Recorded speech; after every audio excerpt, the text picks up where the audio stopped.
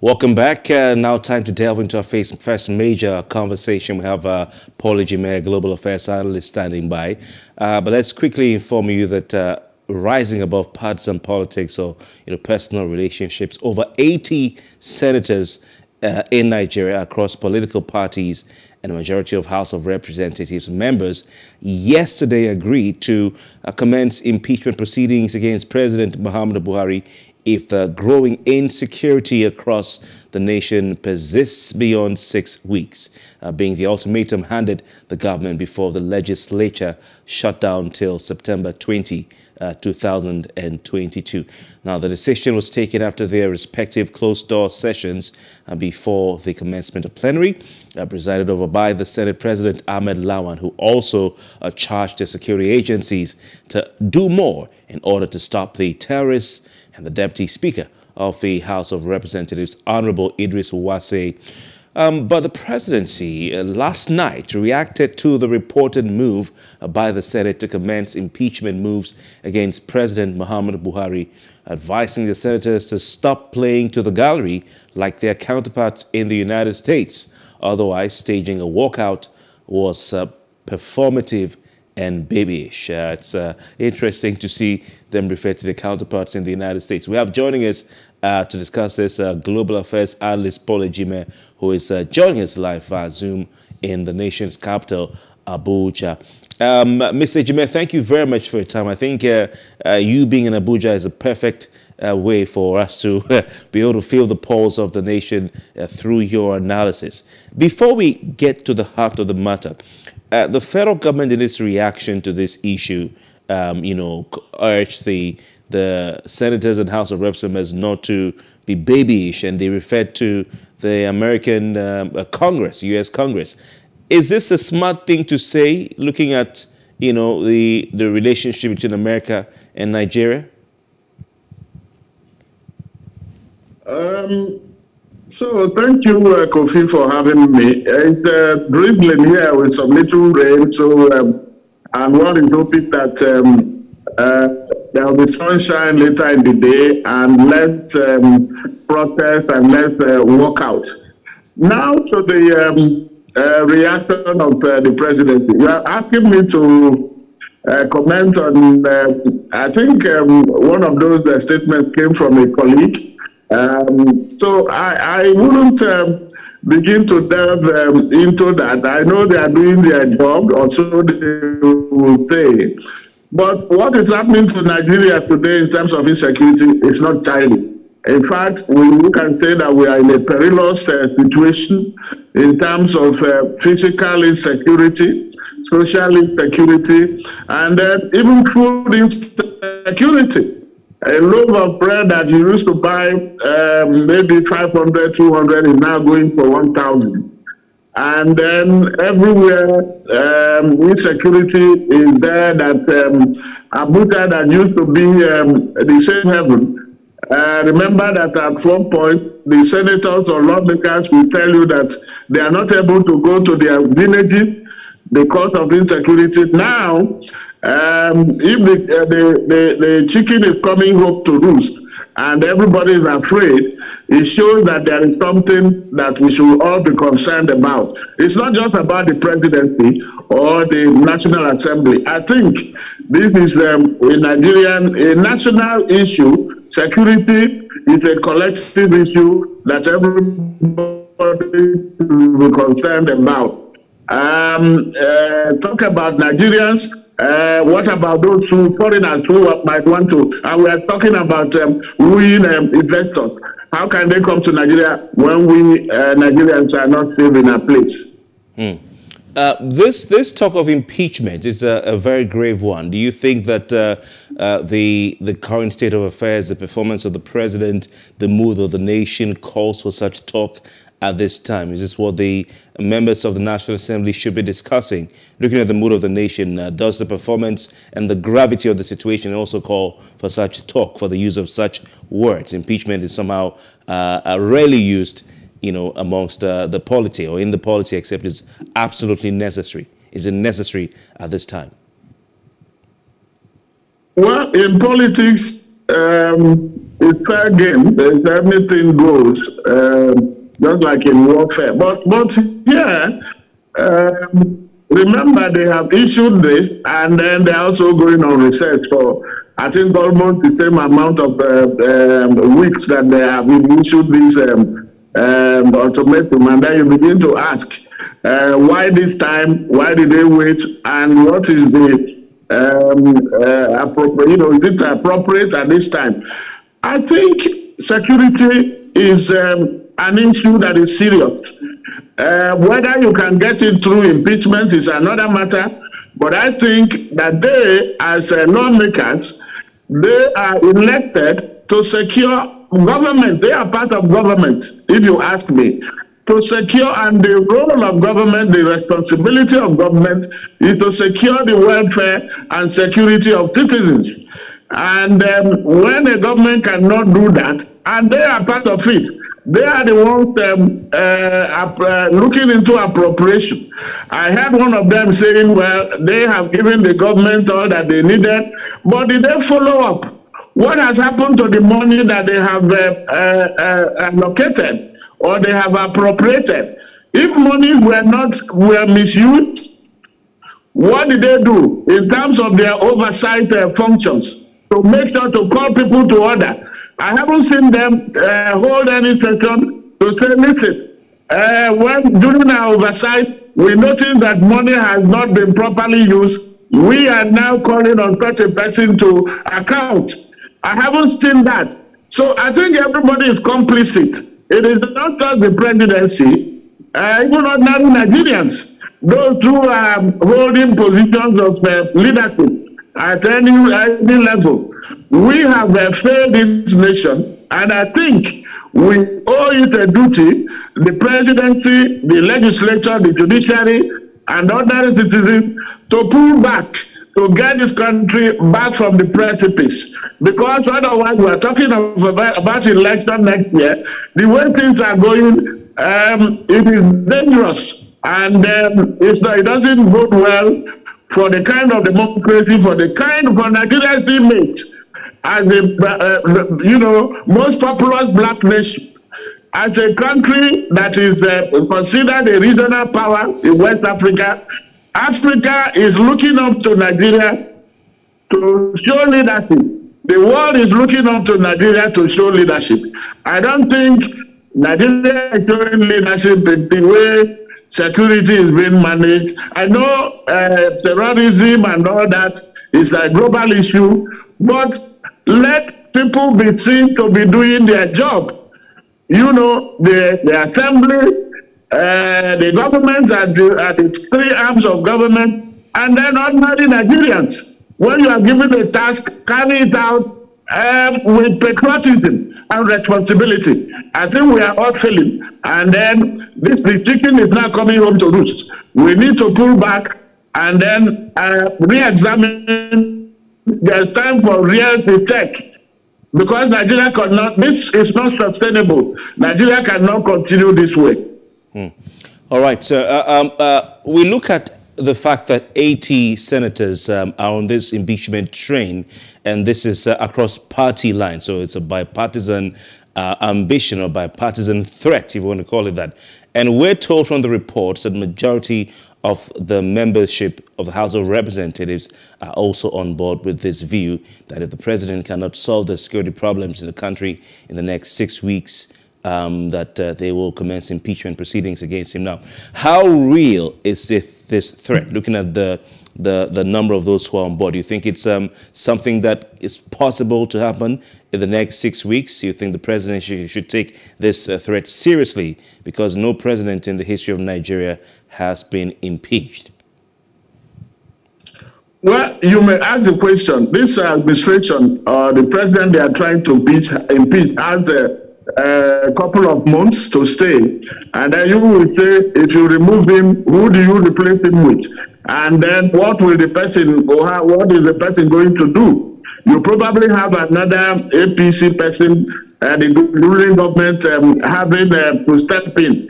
And so it is not really about this assembly has not acquitted itself creditably. Remember before now, this was an assembly that even said that whatever the president brings, they will approve.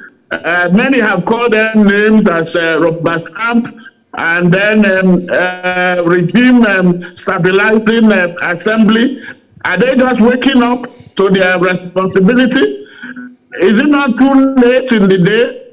I think they have now to, I don't know whether the figure you are talking about, 80. Remember, we have, is it 100 of them? If 80 are doing that, do they have the capacity? And is it what the country needs now? Perhaps they are trying to show their constituency that they are concerned, that they are doing something. Or like somebody said, maybe they are now feeling the heat. That is why they are taking this precipitate action. But it was long in coming. A threat to any part of Nigeria is a threat to Nigeria. It doesn't matter whether it's in the northeast, in the northwest, in north central, or in the east or the west. This thing has been going on for a long time, and they didn't talk about it. Do they have the capacity to do that? That is the issue. And is that the solution? I think instead of thinking about or zeroing in on just one section of government, the presidency, let everybody put on their thinking caps. Everybody has failed. Both, like I said, both the executive arm, the legislative arm, and then the judicial arm. So I think let all put hands together to get back, recover Nigeria from the bandits, from those who are trying to take it from us. And Nigeria can do that. Nigeria has the power, the military power, and then the means to do that. So we begin to question maybe the commitment of everybody, whether the ruling party or the opposition. We need a vibrant opposition to put government on their toes. But you can't do that. You don't wait until 7 years and 6 months or whatever to begin to wake up from sleep. I think it's too late in the day. Let us think about how we can survive. It's an existential issue that Nigeria is talking about. The existence of Nigeria is at stake. If the federal capital becomes insecure, then what is left of the rest of the country? If terrorists can be threatening the government, threatening the president, they can be attacking the guards, elite corps of guarding the president. If they can, release prisoners from a correctional center in Abuja, if they are causing people to now rethink about coming to Abuja, then something is wrong. I think everybody should wake up. I don't think impeachment will solve it. Let everybody, all arms of government and Nigerians as a whole, rescue Nigeria from itself. All right. Will it be fair to say that, like you've said, these senators and House of Representatives members are simply just trying to, give the impression to their constituents that they are still there and they are on top of the game and they are doing something about the situation. Even though it's late in the day, you've said it all, sir, that it's an existential threat we face as a nation with terrorists roaming, the forests and bushes and the communities around Abuja and in the FCT as a whole. Is it too late to save the nation from collapse? Because if they take over Abuja and they take over Aso Rock, then they've taken over the nation. That's the seat of power. So is it too late if these senators and House of Reps members perceive that things are getting out of hand fast? Is it too late to act, even though it's a few months to the termination of the president's tenure? in May 2023? No, it depends on what action you are taking. If now you have lost six weeks, remember they have given 6 weeks and they have gone on a break on research. So by the time they come, the government will be getting closer to it, the time it will hand over. But let's watch it. We are talking about election. If there is no security, there probably will not be an election. So it is so serious. It is so perilous. We are living in perilous times that we need to do, whatever is possible to recover Nigeria from the hands of these armed groups that have taken control. That everybody is paying, families are paying money to get back their family members that have been kidnapped. Those that have been kidnapped from, the Abuja, Lagos, Kaduna train, you saw videos of how the trauma they are going through. People being, flogged like that.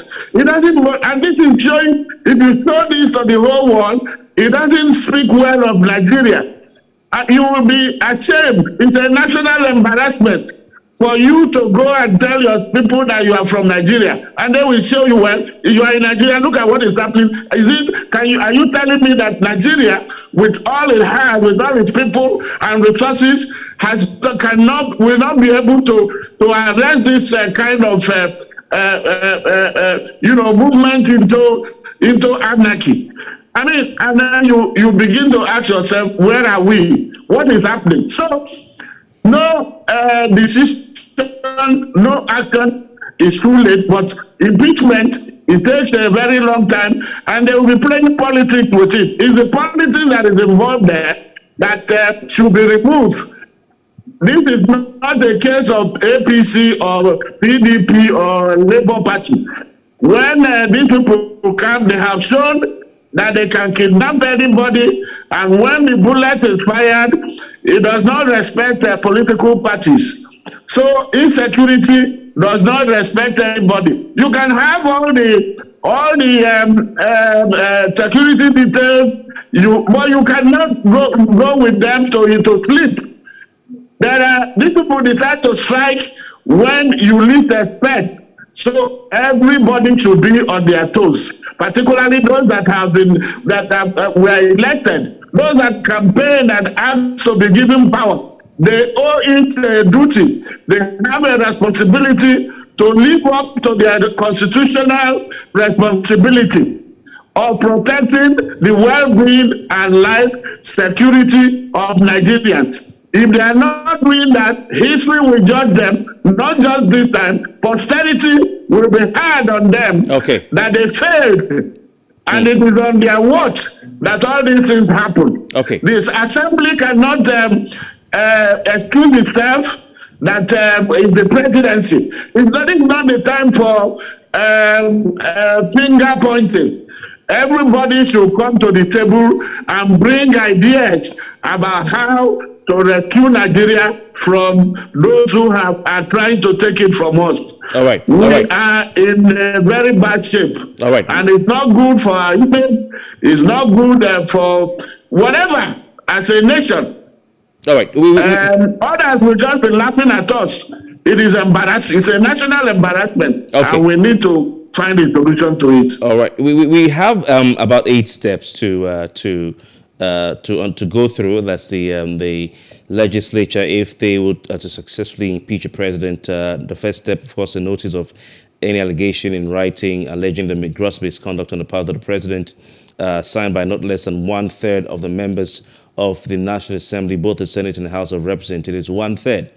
And then presented to the Senate President. The second step is the Senate President must within 7 days serve the President and each member of the National Assembly with a copy of the notice of allegation. Step 3, the President has a right of reply, and any such statement in reply to the allegation must be served on each member of the National Assembly. Step 4, within 14 days of the presentation of the notice to the Senate President, each House of the National Assembly shall resolve by motion without any debate whether or not the allegation shall be investigated. Now, this motion needs to be passed by at least 2/3 majority of all members of each House of Assembly. The fifth step is if the motion fails to reach the required majority, the process immediately stops and no further action will be taken. However, if the required majority is obtained and the motion is passed, then the Senate President will, within 7 days of the passing of the motion, request the Chief Justice of Nigeria to appoint a panel of 7 persons who, in his opinion, are of unquestionable integrity to investigate the allegations. And the members of the panel cannot be members of any public service, legislative house, or political party. The sixth step is the panel is to report its findings within 3 months of being appointed. The findings will be reported to each House of the National Assembly. During the proceedings of the panel, the President shall have the right to defend himself and shall also have the right to be defended by a legal practitioner of his or her choice. The seventh step is where the panel reports that the allegation has not been proven, there will be no further action. However, if the report is that the allegation against the President has been proven, then the National Assembly will consider the report and a resolution for the adoption of the report shall be moved. Now, the eighth step is for the resolution to be now adopted by the National Assembly, it must be supported by not less than 2/3 majority of all members of each House.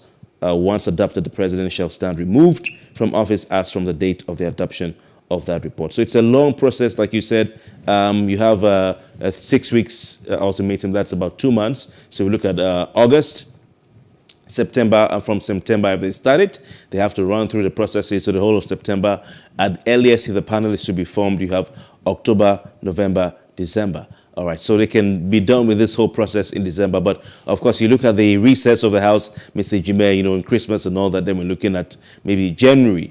So if they are done with this process at the earliest, it should be probably in January. You have February, March, April, May, 4 months before the President leaves. So there's still time. Final, just a yes or no. If the situation gets worse in the next 6 weeks, should the President be impeached? Well, I think you're asking the wrong person. I am not a member of the Assembly, so I'm not going to answer yes or no. But look at how you have, how long it has taken you to narrate how long it will take. Election is for February and March, and then the government is supposed to hand over in May. So beyond the symbolism of the